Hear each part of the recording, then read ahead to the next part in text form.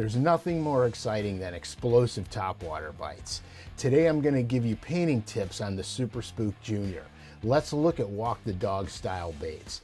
This is important because while the bait is walking left to right, it's also pitching and rolling slightly. Why is this important? Because the belly color will be the most visible color. The back and the sides will be less visible, but you will get flashes of the back and the sides. So when I paint my Super Spooks for clear water conditions, what I like to do is I paint very natural baitfish patterns, and I keep them semi-transparent. When I'm putting on my belly, I'll do a natural pearl white belly, and I gradiate it back to the bait so it becomes semi-transparent as it goes back towards the tail. Now the really cool thing is I paint the exact same baits for smallmouth and spotted bass, but here's what I do.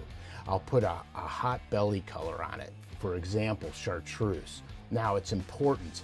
I paint everything in sequence the same, so when I lay my chartreuse over that pearl belly, it becomes a pearly chartreuse. That's very important. Now the spotted bass like it, and smallmouth love this belly color. It's also great when water conditions are less desirable.